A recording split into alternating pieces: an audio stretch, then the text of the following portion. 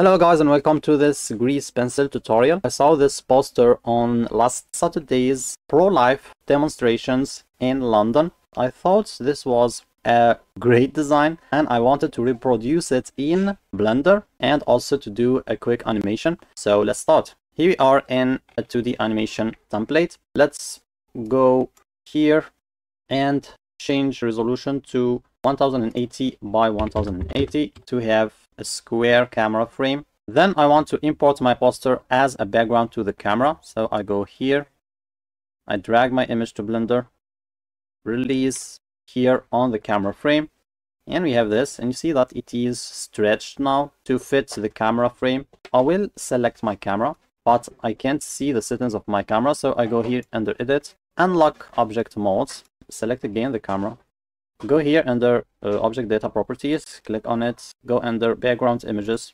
and here we have some settings, including this frame method. We will go with crop, and now we have our star in the middle of our camera frame. We can also choose to put the image on the back of our strokes, the strokes that we will draw, or on the front, and we can change the opacity. I will change it to 1 for now to pick some colors from the image, and then I will select my stroke again, and you see that I am still in draw mode. So to pick the colors, I will first enable color attributes. I will create a new palette, so add new palette. I will name it watermelon, enter. I will add first a white color, just decrease the saturation and hit this plus button, and then I will select my eyedropper, and here I choose instead of material palette, so that the colors I pick are added to the palette, and then I pick this red and this green and also this gray here. Let's select our drawing tool again and check our palette, and you see that we have new colors populated here. Now let's draw a triangle, and to draw a triangle we need to use the circle tool.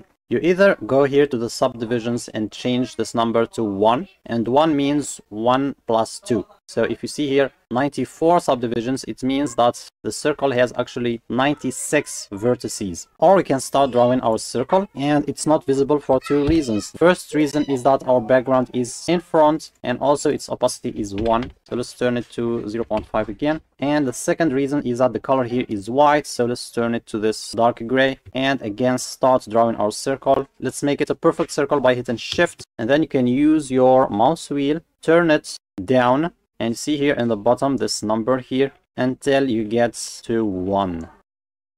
Now you click on your middle mouse button or you hit enter and you have your triangle. Then we go to edit mode, tab, we do A to select the whole triangle, and we should rotate it a bit so that this line becomes horizontal, and for that it seems that we need to turn this point like a third of the fourth of the circumference of a circle. That means a 12th of 360 degrees. 360 degrees divided by 12 is 30. So we need to turn it 30 degrees. Let's do R for rotate and Y to rotate it on the Y axis.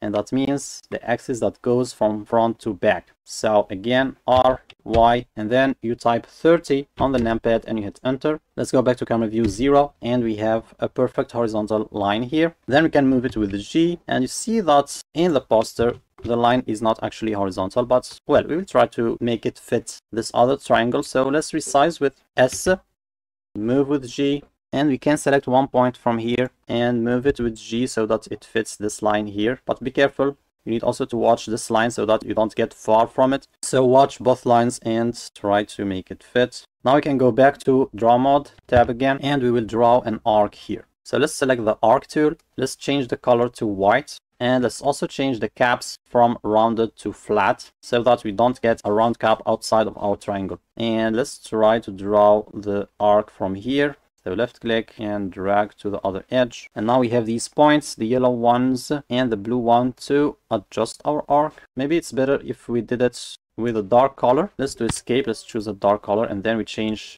color to white again. Okay. Nice. Adjust this guy. And then we can resize it with F and drag the mouse. Now middle mouse button or enter. Let's go to edit mode again and let's zoom in to this line. Let's select the edge points and try to fit it to this line here, G, and you see that this cap here will rotate when you move this point. So try to fit it here and do the same here. Select the last point and like this. And we can change the color to white now. Just do Control Tab and choose Vertex Paint Mode. Then we select this button here so that we can select the strokes we want to change color. And this stroke is already selected. Go here and select the white color. We can select it from here, or we can select our watermelon palette, select white from here, and then we go to Paint, Set Color Attributes, and voila. Now we can adjust this edge further. Back to Edit Mode tab. We actually should wait and adjust it after we fill the triangle. So let's go back to Draw Mode, Control Tab, choose Draw Mode, and then we select our Fill tool. We select a fill material and we select our red color. Then I will also select my fills layer. So let's do Y and hover over the fills layer and then release Y. And then I can click once, click twice to fill. Select my green color and again go here. One click, two clicks, and voila. Now back to edit mode. Try to select the black triangle. Let's do Control L to select all the points of that triangle and then do XD to delete it. And now I want to adjust again this white line. I think I'm gonna hide the camera to hide the background. And I'll also change the background, the world background here under here to something dark. And select my stroke again, zoom in and see if I can adjust this point again. You can hit Shift to make your movements slower and more precise. Then again to the other side, select G, Shift, move and adjust this side and this side. It seems to be fine now. Let's unhide the camera again. And now I want to add the seeds. You see here that the seeds seem to have been drawn by hand, but we will do the easy and lazy method and add the seeds here and then duplicate them with the array modifier. And then we can either use the noise modifier to add variation, or we can also edit in sculpt mode and add more variations to our shapes. So back to draw mode, Control Tab, draw mode. Let me select the draw tool again.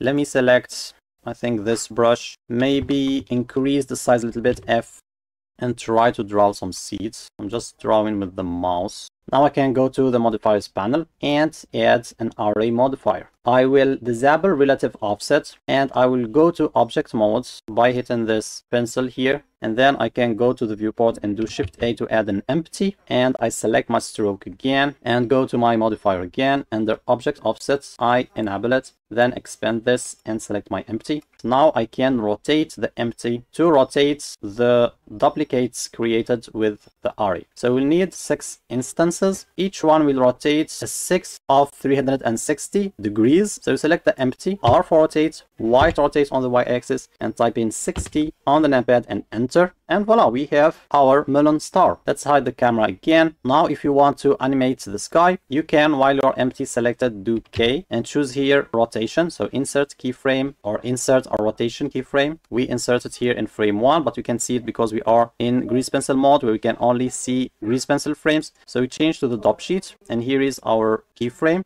Let's go to frame 30 here and let's duplicate this keyframe. You can either do Shift T, or while your cursor is on frame 30, do Control C, Control V to copy it here, and then back to frame 1. And here you can reset the rotation of the empty. So we do Alt R to reset. So now we have on frame 1 the empty on its original rotation, and then it goes and turns to 60 degrees and creates the shape here. Now let's have a rest of 10 frames to frame 40. So we duplicate this one, Control C, Control V, and then forward 30 frames. So we go here and type in plus 30, enter, and of course we are on frame 70. Now I select this keyframe and do Control C, Control V. I will change the end frame to 80, enter, and let's try this animation.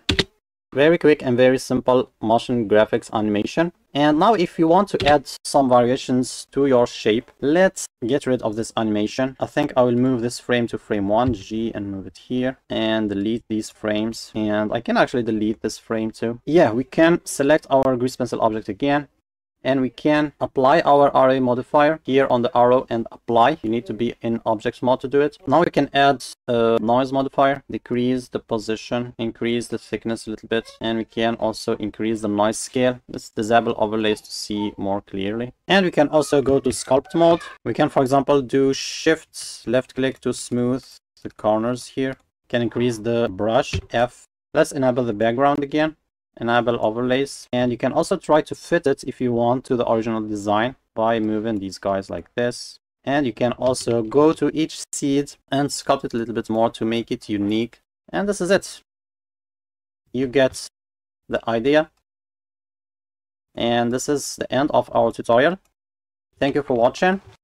Get the file or the files. I put one with the animation and one with the modifiers applied on Gumroad for you if you want to study it for free. Thank you for watching. See you in another tutorial. And as always, peace.